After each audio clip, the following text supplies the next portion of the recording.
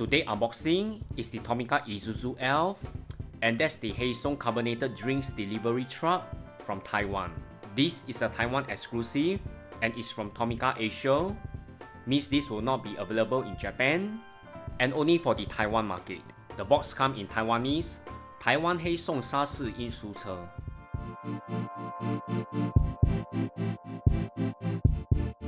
Casting wise is pretty expected for the Isuzu Elf.